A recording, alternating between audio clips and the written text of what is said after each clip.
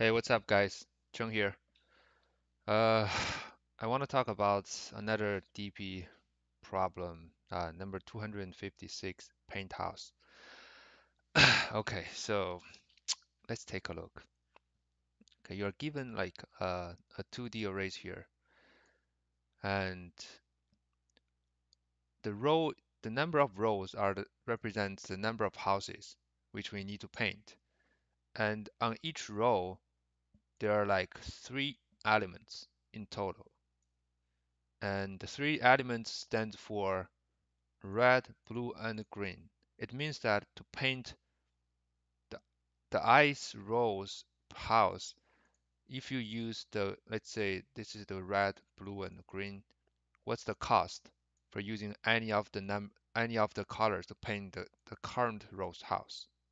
And we need to return the minimum cost we need to we can spend, right?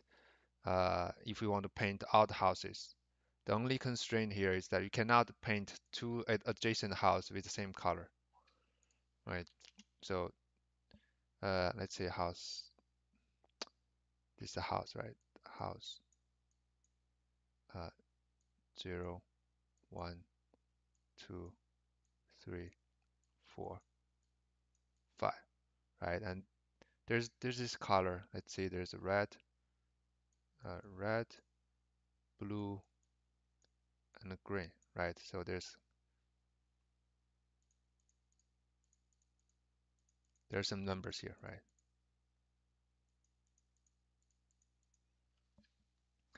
So we're gonna define a DP. So the DP, right? I and J. What does this mean? I and J. It means for house I, right? For house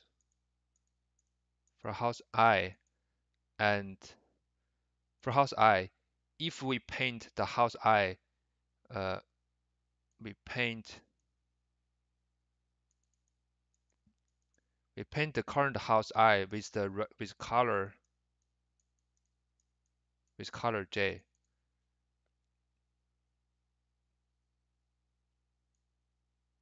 and we get the minimum cost, right?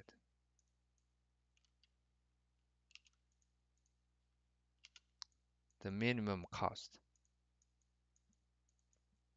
So DPIJ stands for the minimum cost of painting the house I with the color with the color J, right?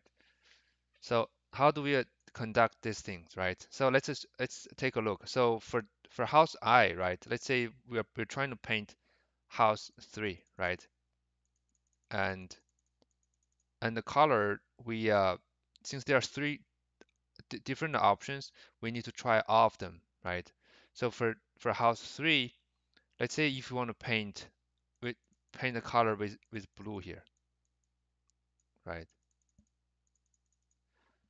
And then what's the minimum cost of painting the number house 3 with blue, right?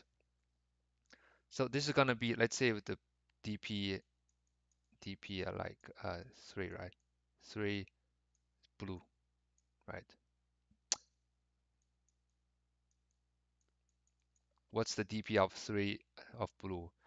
So since you cannot paint two houses, right, with the same color, so it has to be so it means it has to be from previously red or green, right? So basically it means it has to be the minimum value coming from the when we paint two, right? So when we paint house two, we need to get those minimum values from the red or the green color of painting house two, right? DP1. So this is gonna be the 3, right? So basically, this I means it's gonna be I minus 1, right? In this case, it's gonna be 2, right? And then so gonna be red, right? Red. So because we need to do a minimum here, right? Do a minimum of this red and DP like what? I minus 1 of green, right?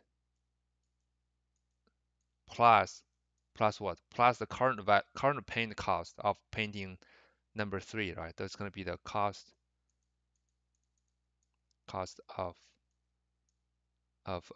I and blue, right? So that's the minimum value if we want to paint the current house with the color blue, and we need to do the same thing for all the other two colors, right? Red, right, and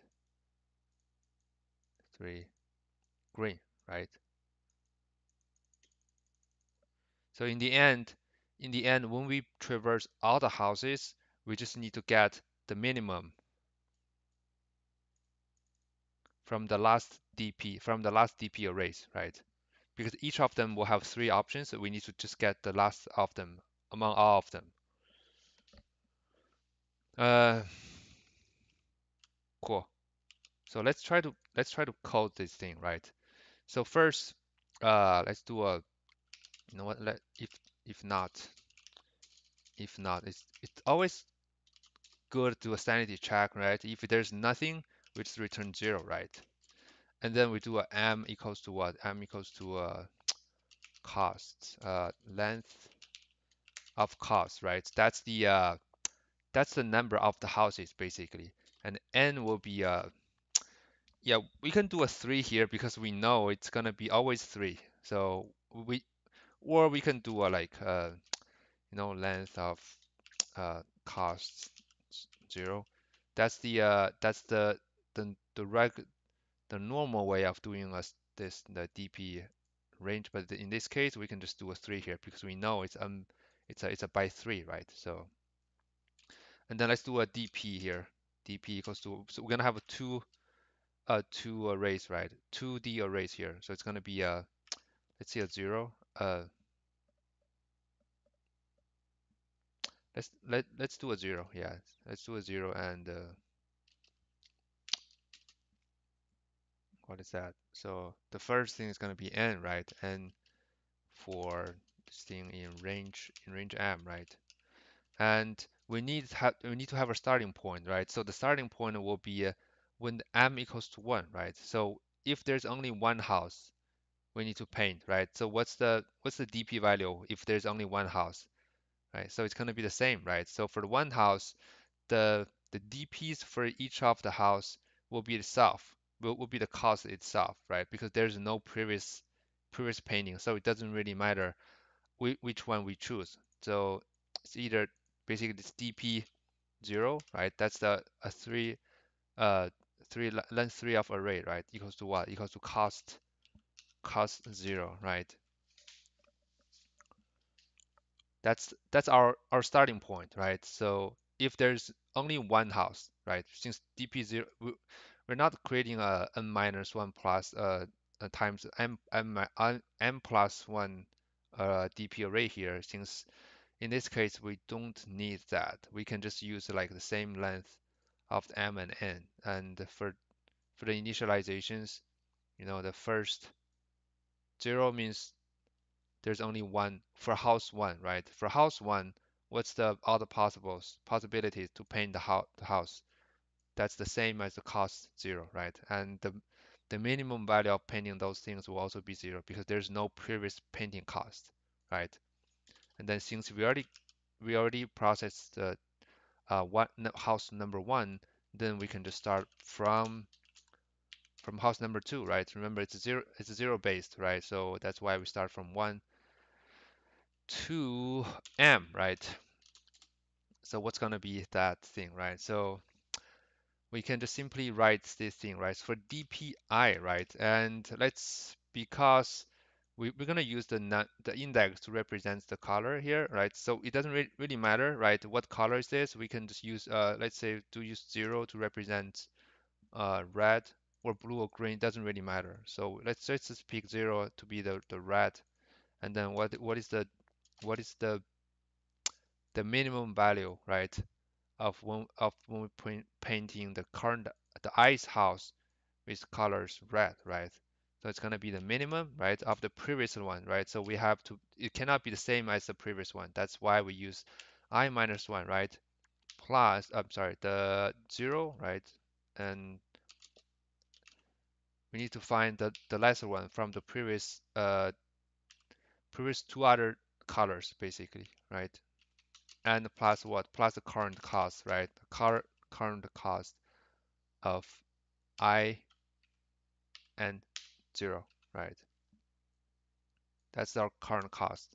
So we just do it for the other two here, for 1 and 2, right? For 1, that's going to be 0 and 2, and here will be 1, and here that's going to be 0 and 1. So here will be 2, right? So in the end, we just simply return the minimum from the last DP, which will be the last house, right? For the last house, what's the minimum value of those? And that will be our result. Let's see. Cool. As you can see, it's pretty straightforward, and a little bit improvements about this space complexity is that as you guys have already noticed that we don't have to create a separate DP arrays to store all the previous results because all we need is a previous result, right? So which means we can either use like a variable, three variables to store the last house uh, minimum cost for all the colors, or we can just simply use the cost array itself, right? Because if that's the case, we can even save this for this step here, right? Basically, it's just we just do this, right? And instead of using this here, we just do a cost, right? We just simply replace all the DPs with the cost itself, right? Because we don't care about all the other results. If we can modify the input parameters, right, then we can just simply do this, and then it should work. Yeah, cool.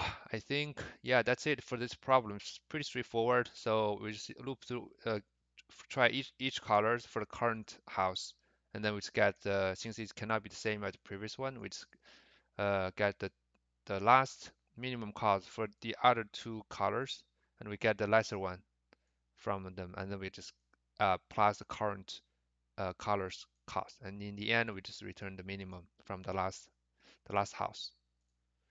All right, cool guys. Thank you so much for watching the video. I hope you guys enjoyed, and I'll be seeing you guys soon. Bye.